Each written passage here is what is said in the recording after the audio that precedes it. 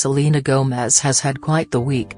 No, we are not discussing the recent news that, yes, possibly the weekend's most current record is potentially about her, but instead she appeared to have a leading time a few days back when she struck the roller skating rink in full retro fashion with Petra Collins and her younger sister Anna.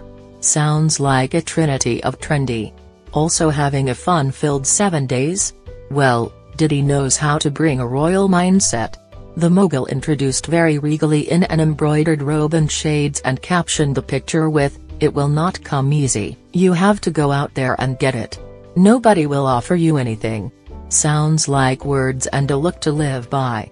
Talking of royals, DJ model Sita Abalon headed into a hangout of former kings and emperors, Rome, also wore quite the ensemble, a lime green mini skirt and matching jacket, tight, and high heels.